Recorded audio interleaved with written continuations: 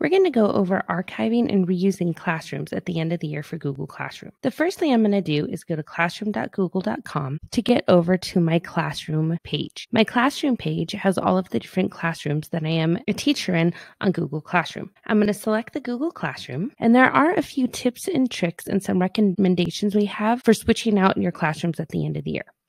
The first thing you're going to want to do is go over to the Grades tab and make sure that all of the grades and work has been submitted from students. And even though at this time a lot of teachers haven't kept grades, you're still going to want to go back through anything in the gradebook that is in draft mode. Click on those three dots and return those items back to the student. When you return items back to the student, this makes the ownership of all files transfer back to the students instead of being your items. Over here on the People tab, if I decide to archive my class, then all class materials and student work and all the posts are preserved, but they're not going to be active anymore. You and your students can still access class materials in Google Drive. If you decide that you do not want to have students having access to that content after you've archived a class, then it might be good to disenroll students. So you're going to want to select all students, and on actions, you're going to want to remove them. It's going to remove the students from the class, but students, as long as you return their work, will still have access to their Google Classroom folders with all of their work in it. So now that I have disenrolled my students and I've returned all their work back, I'm going to go back to my classroom dashboard, and in the top right corner, there are three buttons, and I'm going to archive this class.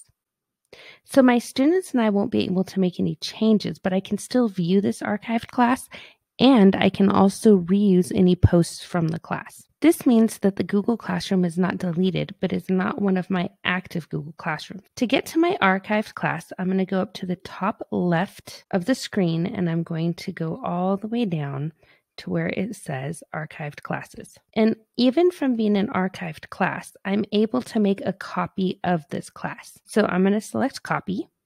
It's going to copy the class name and the subject. Now you're going to notice in my classroom dashboard, I have a copy of that Google Classroom. When you create a copy of a Google Classroom, the items that will copy over are the title section, the course subject, all of the different topics here in classwork. It's also going to copy over all of the classwork posts. They're going to be copied over, but if you notice, they're all going to be made in draft mode. All of the instructions as well as attachments to the assignments are going to be copied as well, but there will be no link to any students. So that way you can add new students into this classroom. Items that do not copy over are any of the items from the stream, teacher announcements, any students or co-teachers from previous classes, student comments, or student posts. So I can go up here in the top left and rename that classroom for the new year. Going back to my archived classroom, there are a few things you're going to want to clean up before you end out the year. One of these things, even once my classroom is archived, is in classwork.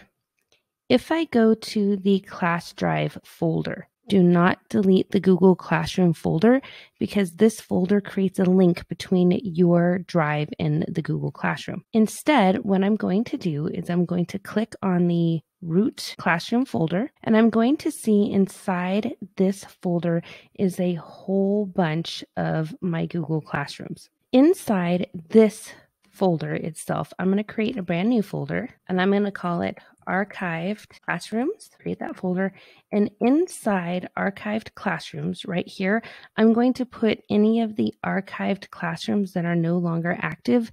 This way I know that any of the folders that are in this space are the classrooms that are active. Also inside this Google Classroom is the Google Calendar. For every Google Classroom that you create, it creates a brand new Google Calendar.